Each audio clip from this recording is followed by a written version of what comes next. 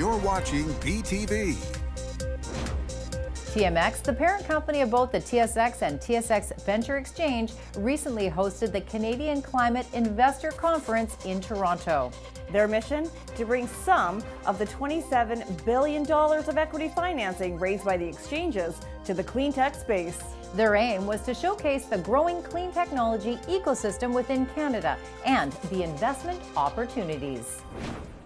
Canada has obviously made climate commitments in terms of reducing our GHG emissions to 2005 levels by 2030. So in terms of what these companies are doing, they're improving the climate not only for Canadians, but they're developing technologies that may help cut global emissions. Canada is known for mining, it's known for energy. We need to profile these companies more for investors to understand what they're doing, get them excited about these companies, because I truly believe that the Canadian clean tech space will not only have a positive impact on Canada, but also globally, because there's some fantastic technology here.